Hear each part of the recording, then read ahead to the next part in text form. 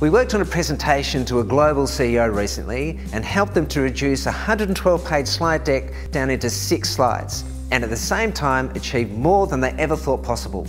And no, it wasn't full of pretty pictures.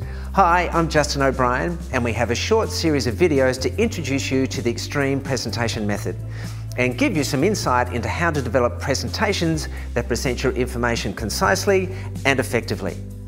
The need to present complex information effectively has become more important than ever. Our challenge is to deliver this information in a way that will impact your audience and get them to act. And the most common way to achieve this, of course, is through a presentation. But this is becoming more and more difficult.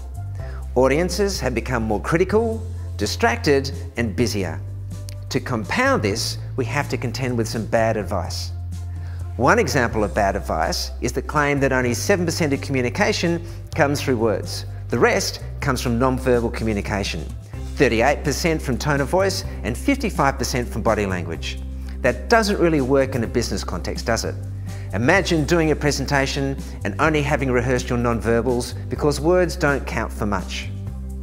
So, to combat this, Dr. Andrew Abella designed a method for achieving impact in situations that involve communicating complex information.